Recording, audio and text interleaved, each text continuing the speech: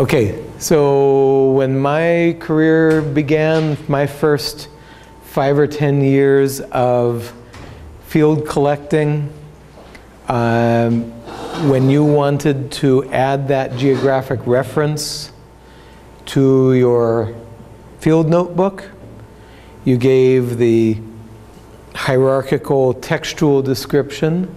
I'm in Cameroon, I'm in Southwest region, I'm in this district, I'm 5 kilometers north of Buea, okay? And then when you got back home, you would search out the best map series that you could find, and you would do your very best to assign a latitude-longitude coordinate pair to that site, okay? And you would bring along an altimeter, which would help you with kind of finer level determination. But of course the altimeter would get messed up when a storm front would come in and change the barometric pressure. And I have to say, you know, in the mid-80s, there were points where my colleagues and I dreamed of someday, you know, being able to look at something that looks like a wristwatch and see the latitude and longitude. And here we are just 30 years later, and you can do exactly that. So, how precise are GPS units? How precise? Can I tell the difference between my position and Kate's position? No, about 4 meters. 4 meters. Okay. That's what I think. Anybody else have a number? 7? Okay. So that's the lowest uncertainty that you've seen on your screen. 3 meters. Okay. So we want to test that idea, and that's most of what we'll do in this exercise. In reality, this is a satellite network that the US military put up, and surprisingly they opened some level of access to it back when there were serious worries about, you know, essentially exactly where is the White House, or exactly where is whatever.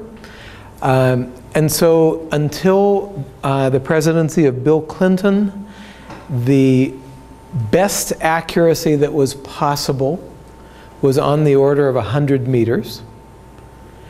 And apparently during the Clinton presidency, it was realized that latitude and longitude could be measured more precisely. And it was essentially a ridiculous situation to be clouding the GPS signals. And so they removed that filtering, and the accuracy is now, in theory, around 10 meters. But I want to test that, okay? I want you to test that. So let's talk about this. We want a full, accurate, precise, repeatable description of any place on Earth, right? That's what we really want. It has to be pretty fine-grained, pretty precise, has to be accurate without bias. But it also has to be repeatable, because I want to be able to click my GPS unit and say later to Eric, I found this really neat moth right at this latitude-longitude pair, and he should be able to go back to that same place. That's repeatability, right? Now, first question is, what numbers do we use? And as Kate said, we usually use the World Geodetic System, WGS, and its most recent full version is 1984. There have been some updates since 1984, but essentially the standard for latitude and longitude is WGS 1984. Okay? Standard coordinate system for the Earth, standard spheroidal reference surface for raw altitude data, blah, blah, blah. Okay? Now, definitely some countries or regions or projects will have other coordinate systems. And the most common are in units of meters, okay? And they're called Universal Transverse Mercator, so UTMs. And you can immediately tell if somebody gives you a coordinate pair and it's not WGS, because usually it will be in units of meters, and so it'll be numbers that are in the millions or billions. Okay? But especially if somebody gives you coordinate data in UTM formats, you need a lot more information. Because imagine if you tried to give the position of any place on Earth using a meter coordinate system. If you're in China, or if you're in Cameroon, or if you're in the Southwest Pacific, those numbers are going to be huge. Okay? And so UTMs are referred to kind of regional reference points. So you really have to document that reference point very carefully. And it's essentially a series of numbers that give you exactly which UTM system you're in. If you don't document that, guess what? Incremental data loss. That may cause bias by tens of meters or even tens of kilometers. So this question, you know, my career goes back to the 80s, but it goes farther, much farther back than that. If you have time and can get a copy of it, I recommend this book. It's just called Longitude. And it's essentially about, I can't read it, but it's essentially about the challenge that dominated early exploration of the Earth as not just European, but European, American, and even Oriental voyagers were starting to move around the Earth. And essentially the challenge was that latitude was pretty easy. There's several ways that you can measure latitude without any instrumentation. But longitude was brutally hard, okay? So essentially for latitude, any star will consistently reach the same highest point in the sky. Its height in the sky changes with the observer's latitude. So for example, in the northern hemisphere, the North Star, called Polaris, is a popular choice. The angle that the North Star makes with the horizon is the same as the observer's latitude. So if you know your constellations well enough, you simply find the maximum elevation, the maximum angle that the North Star makes with the horizon, and in theory you can get a pretty precise latitude. You can also use the angle of the sun. There's several options available to you. Longitude's pretty bad. So because one day is 24 hours long, one can easily use time to calculate longitude. 1 hour of time difference corresponds to 15 degrees of longitude, which is essentially 360 degrees divided by 24 hours. So suppose an observer sets his or her accurate watch to 12 noon Greenwich, England, and then travels some long distance. If the observer notices that the sun is highest in the sky at 4, according to that same watch, which has been completely true and accurate, the observer then knows that he or she is at longitude 60 degrees west. 4 hours times 15 degrees per hour, 60 degrees. So it's easy if you have a clock. Okay? And what that book is about the challenge of making a clock that could stay reasonably accurate for months and on a ship that's doing this and in varying conditions of humidity, et cetera, et cetera. And that was a major impediment to marine navigation until quite recently. And now look at us, right? I mean, literally, we have that magic watch that I wanted all the way through graduate school. So how does this work?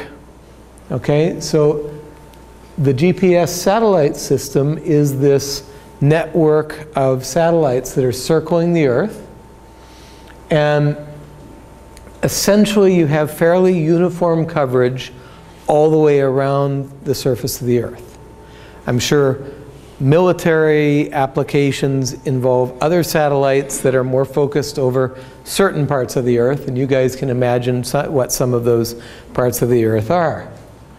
So essentially what's happening is that each satellite is sending out a time signal. You know, 3 o'clock, 3:01, 3:02. And you might be sitting here, or you might be sitting there, and your GPS unit is receiving those time signals.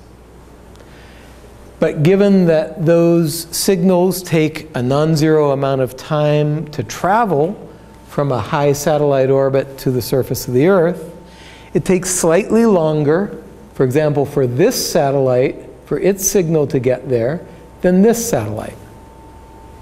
And so the GPS unit is using a triangulation that looks like this.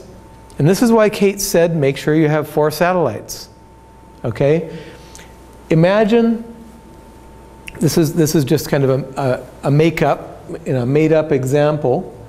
Imagine we have 2 satellites, and this one is a little bit farther away than this one.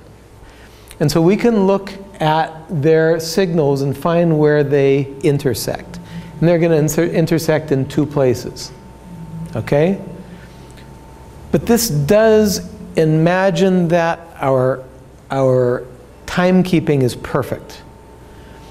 And so if you had maybe a second of difference, a very small difference, then you can get error introduced into your measurement of position. But if you had a third site, those can only intersect in one place, those 3 circles. Okay? So there's a lot more detail to this, and I can't say that I understand it all perfectly. But that's the general point of view.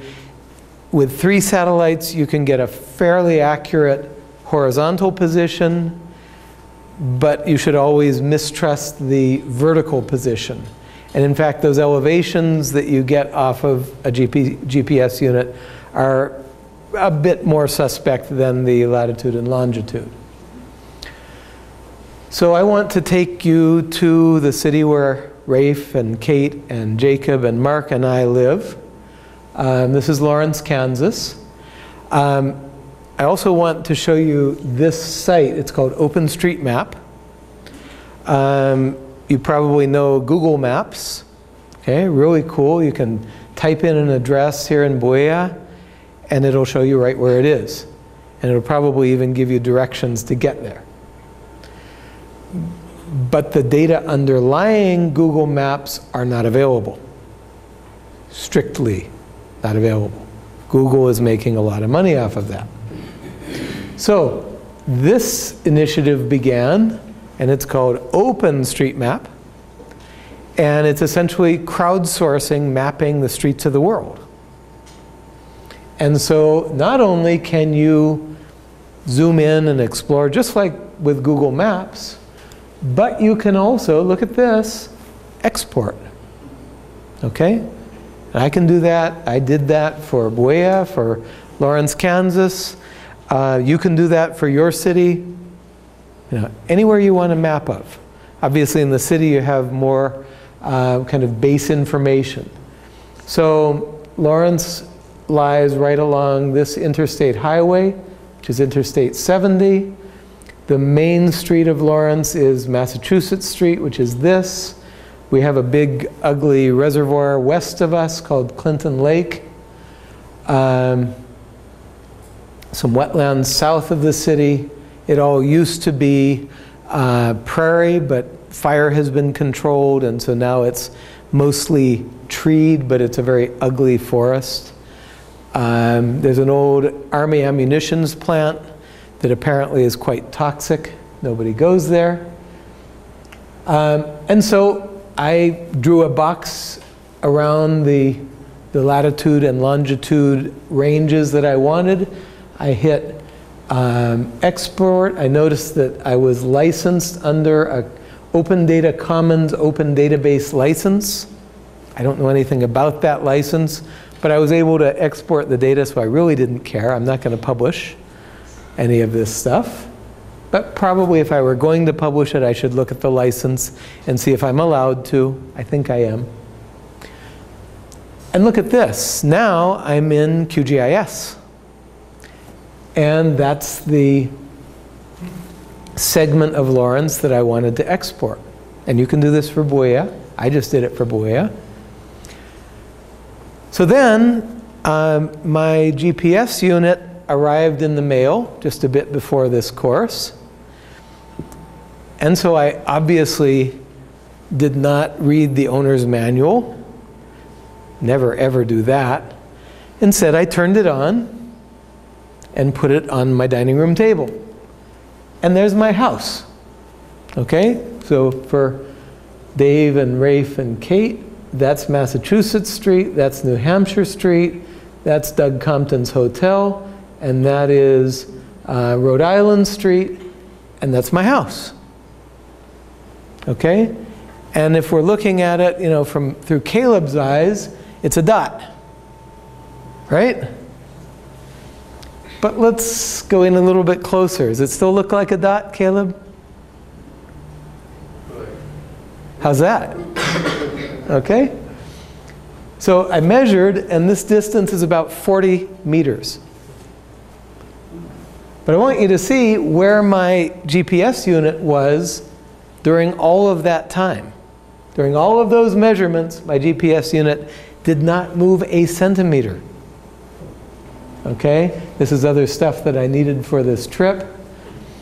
But that's where the GPS unit was while it was recording all of those data. And so if we look in Google Earth, that's now a big hotel that I hate. That's the Lawrence Arts Center. Here is Rhode Island Street, and this is my house. Again, it used to be prairie, but nobody's burned downtown Lawrence since the US Civil War. So that's my house, and you can see that's our kitchen. My bedroom is right about there, so that dining room table is there. Okay? Now, there are those points. Some of those points placed my dining room table. No, the hotel wasn't built when this imagery was here. This is the Lawrence Arts Center. But you can see that's not 3 meters or 10 meters. It's 40 meters. So here's exercise number 1. It is the simplest GPS exercise possible. I was going to want you to put your GPS units right there. But I guess this building may have a metal roof, so we're not getting very good signal in here. So let's go out into the parking lot. Everybody who has a GPS unit, turn it on. But I want them all within 1 meter of each other. Turn it on. Wait till you have a ton of satellites. Wait till it blinks and says, I've got coordinates. And then write down the coordinates. So now we have 1, 2, 3, 4, 5, 6, 7 GPS measurements of the same place, which is right outside in the parking lot. I'm going to take these into QGIS and put them on a base map of Buea streets. However, what I would like you to do while I'm doing this is I'd like you to think about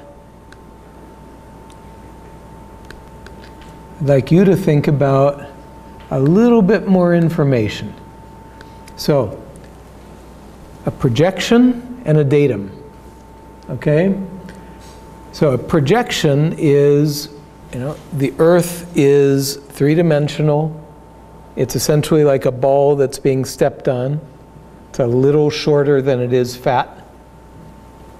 And yet we want to show the Earth as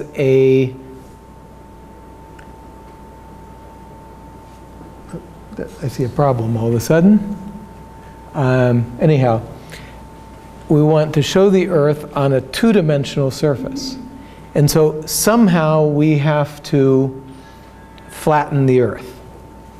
So imagine you're taking the peel off of an orange, and imagine you've got to flatten that out, right?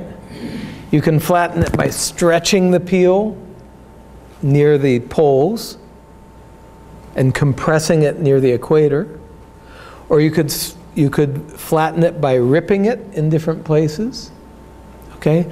And some things that you do will affect shapes, some things will affect distances, some things will affect area, and some things will affect direction.